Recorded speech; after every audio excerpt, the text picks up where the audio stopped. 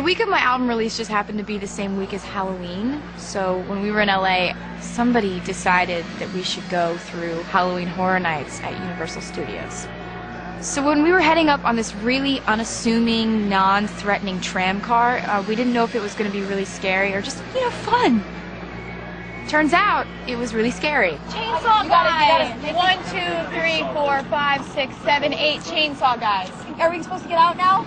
They've got a plastic chainsaw! Okay, come on!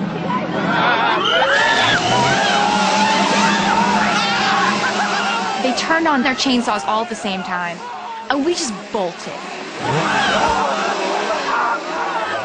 There are people popping out of doors and windows.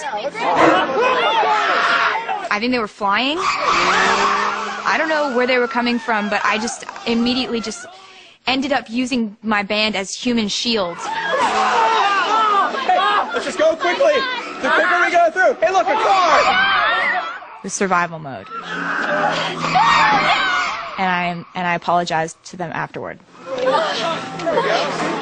When the tour was over, I was really relieved and psyched about it being not happening anymore.